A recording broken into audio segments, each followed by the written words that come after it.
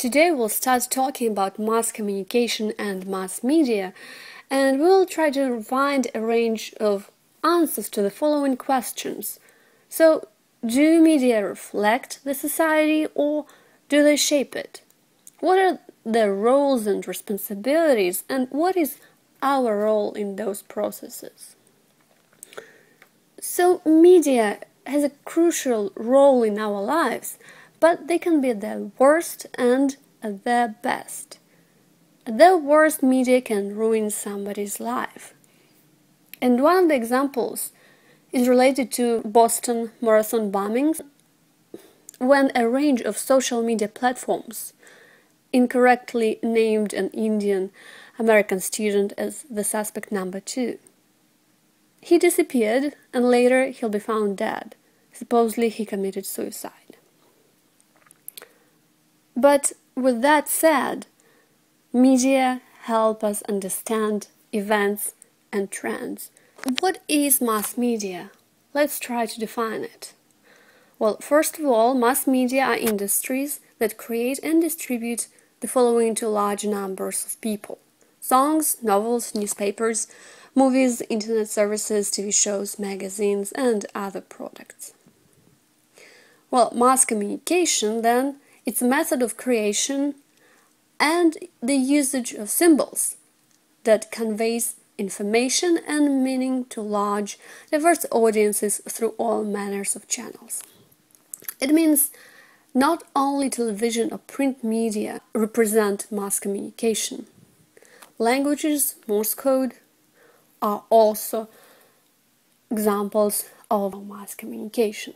We can trace the historical development of media through several eras, and those eras include oral, written, print, electronic, and digital. During the first two, oral and written, media existed in tribal communities. During the last three, media became a vehicle for mass communication, when something was communicated to a large group of people, in contrast to the first two eras when mass media did not exist as it is. During the oral era, information was spread slowly through spoken traditions by poets and teachers and storytellers. When alphabet and the written word was invented, culture changed and culture developed, because there was a way to record information. However, it was really expensive and many people were not able to read. This transition from oral to written communication created a wide gap between rulers and the ruled, because one group was highly educated, rich, in contrast to the other one, illiterate and poor. This changed when Johannes Gutenberg invented movable type and the printing press in Germany. So if before many books were large and expensive, after the invention of the printing press, the size and the cost of books reduced, and they became affordable to many people, and it made books mass-produced. And the importance of books should not be under-evaluated and underappreciated, because they were able to spur great changes. People were able to exchange ideas, and it led to resistance to authorities. Many new socio-economic classes were created because people were able to read, they were able to learn. The rise of industry changed the media landscape again.